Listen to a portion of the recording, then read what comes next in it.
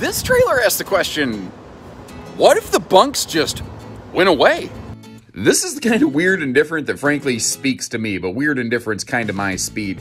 This is basically a front living room floor plan, and it's almost like a motorhome that's been adopted into a towable RV, but instead of a driver's cab below with a bunk above, it's just a front living room sofa below with that easy up-down bunk system. But when you're not using it, this just acts like an awesome, like, couples camper. What's really cool, you've got an east-west bed slide in the back, and what I thought about this is, what if you have, like, grandkids or adult guests that come every now and then, but not all the time? That's exactly where this one works. It's a couples model that gives extra sleeping when and where you need it.